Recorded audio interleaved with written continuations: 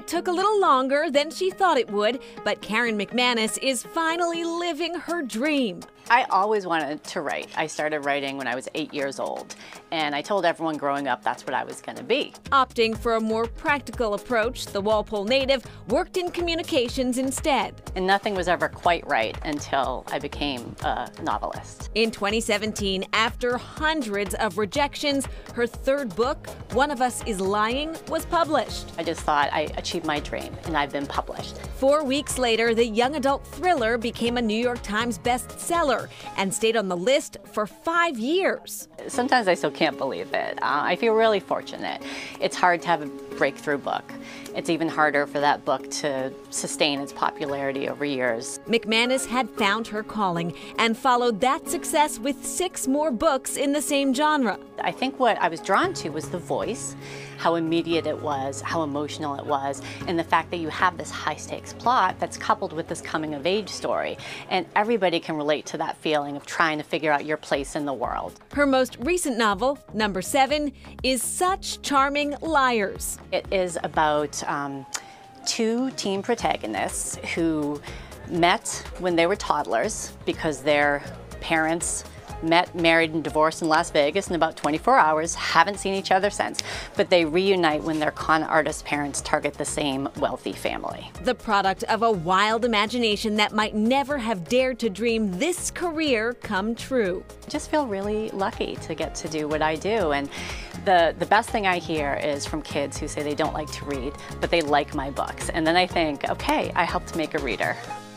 And of course, wonderful people. Mila Hussein has realized her dream in Somerville's Davis Square. I want this to be a place where people understand that all our narratives are connected in one way or another. Narrative Books opened in May of 2024 with a line down the street and a mission to uplift marginalized voices. That includes people of color, BIPOC authors, immigrant stories, queer stories, stories dealing with mental health. These stories are for everyone and they should matter to everyone. Born in Bangladesh and raised on Long Island, Hussein's love for books blossomed at her public library. I just found a lot of comfort and escape in books, and that's where this whole thing started.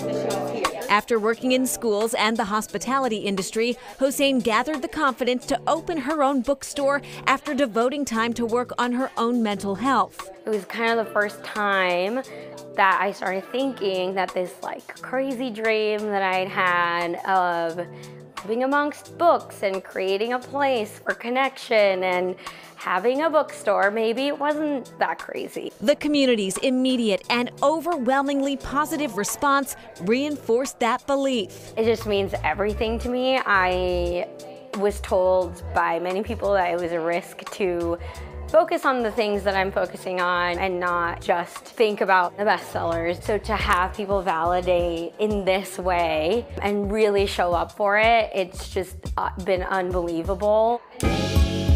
Hussein meticulously researches each title on the shelf and sources some of the collection from community suggestions. This is World of Wonders in Praise of Fireflies, Whale Sharks, and Other Astonishments by Amy Nezukumatatil. I love this book. I come back to it when I need to fall back in love with the world.